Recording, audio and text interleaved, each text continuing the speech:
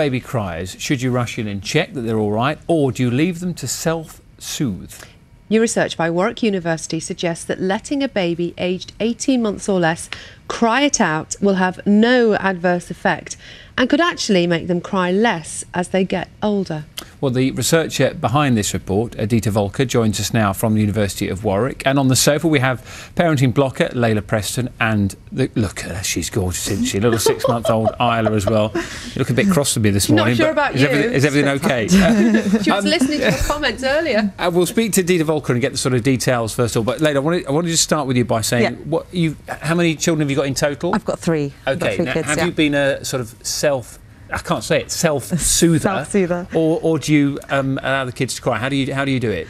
I'm a bit of both, and it's all happened naturally. I've never actively taken the road to get them to cry it out. She's a self-soother, so I don't actually have to do anything with her at all. But my eldest was quite difficult to go to sleep. My second was very clingy, and I ended up naturally flocking towards my second one more because he needed it, because he needed it more, and I ended up leaving my eldest anyway. I didn't have a choice, and so he ended up having to self-soothe. And it's funny because they're all so different, and I just don't think that one size fits all. I think that it depends on the child. I really do think that it depends on the child. Adita Wolke, can you tell us what are the main findings of your research then?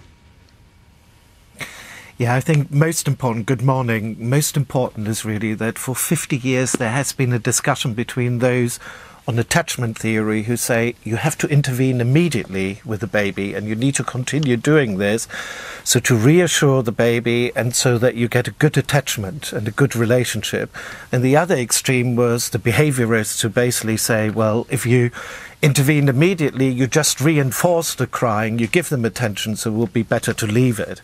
And I think what Layla just said on the sofa is exactly what we found, that intuitively parents, actually 60%, 65% of parents would not leave their baby to cry it out ever at term and in the first few weeks.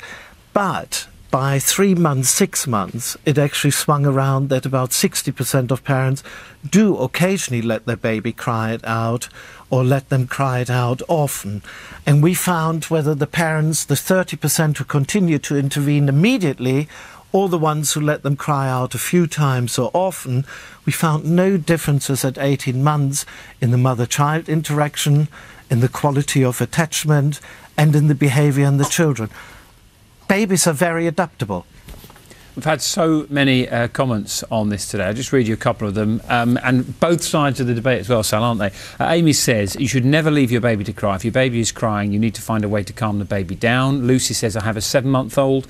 We'll leave them on depending on the type of the cry. I can always tell if they're crying because they're really distressed or if it's a general whinge.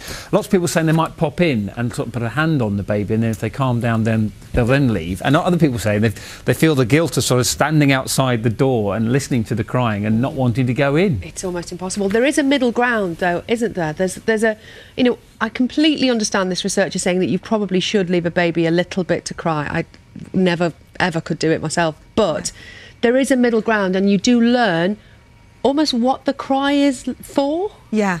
I'm the same notion. I just can't hear a baby cry. I really can't.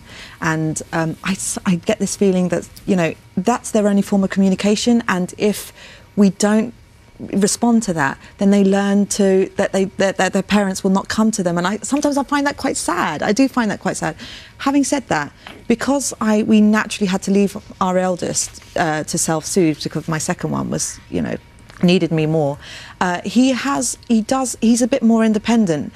I just think that it really depends on the child. I think you have to learn what the cry is. So if they're fed, if they've had a nappy change, if they just want to cuddle, then sometimes it's okay. You just have to know really for your child's cry. It's really important, I think. Dita, can I just ask you, when you did this research, was there any difference in terms of how long you would leave a baby to cry for? Because what are we talking here? Are we talking 30 seconds, a minute, 15 minutes? How long? Yeah, I think it's very important to see, and parents are very intuitive about it, because in the first 3 to 4 months, babies double their weight, and crying is the only way to alert the parents, because they cannot, like a calf, walk behind the cow